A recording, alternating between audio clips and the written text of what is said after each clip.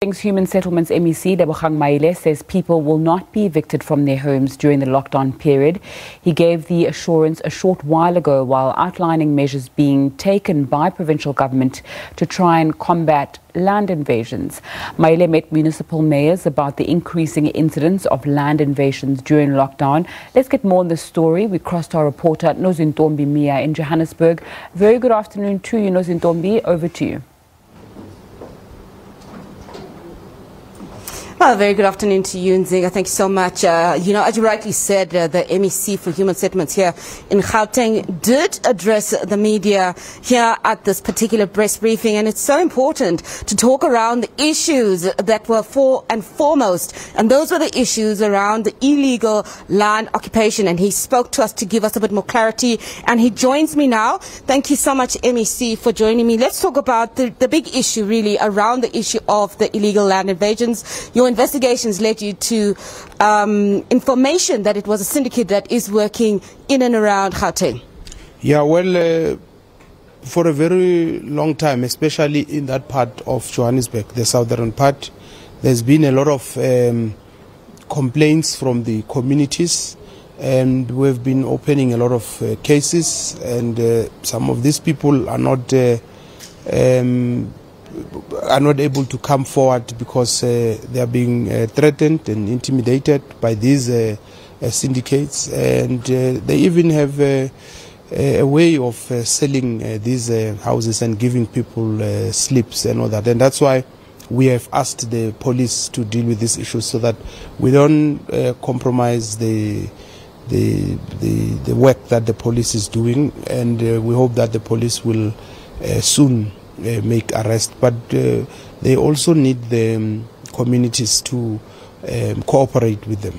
Let's talk about Loli. Let's focus in on Loli specifically. You were in Loli last weekend, and you spoke to us about how there were people who told the community that you would be briefing the community, and this is patently untrue and false.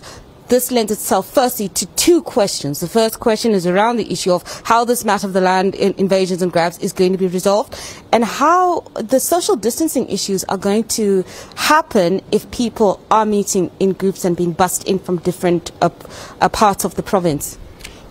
The second question, that's why we had asked the police to disperse the crowd without using any force and communicate with our people that it's important that they must be at home and not be in that meeting, and that we are not going to address them, me and the mayor, because that will be contravention of the regulations. But also we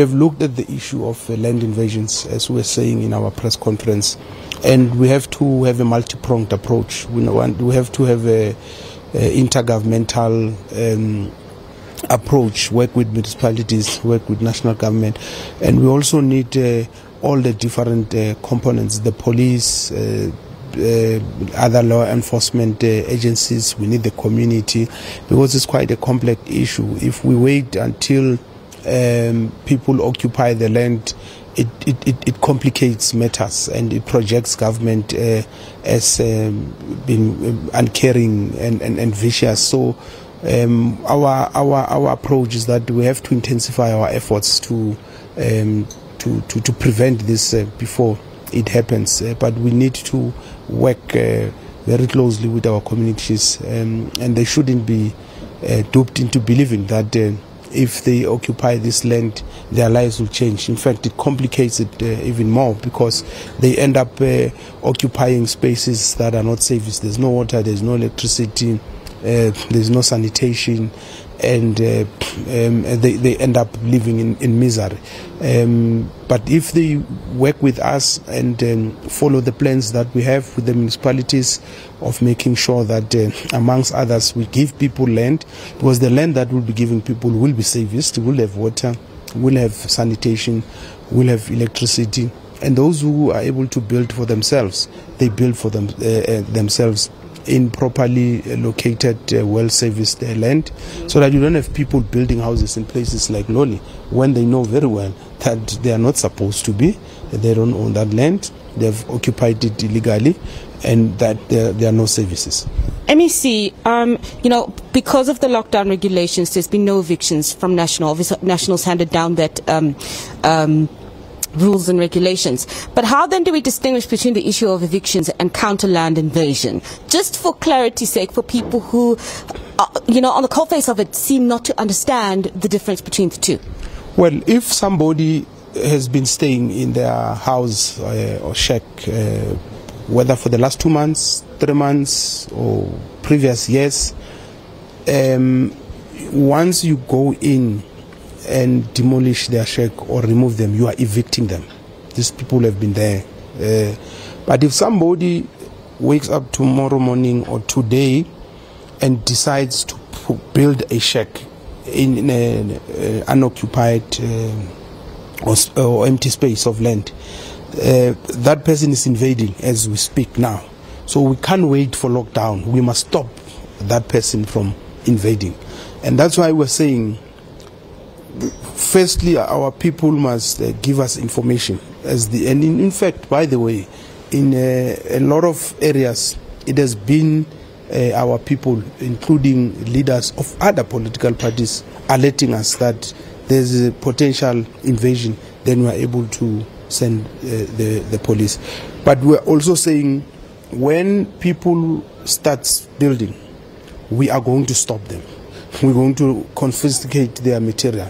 If the house is not yet finished and you are still busy when you are not supposed to be doing during this period. So people shouldn't invade land at all, whether during this period or post this period.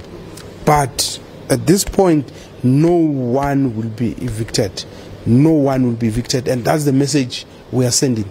And if it happened that by a mistake, as a result of somebody's mischief, somebody finds themselves, especially in Loli.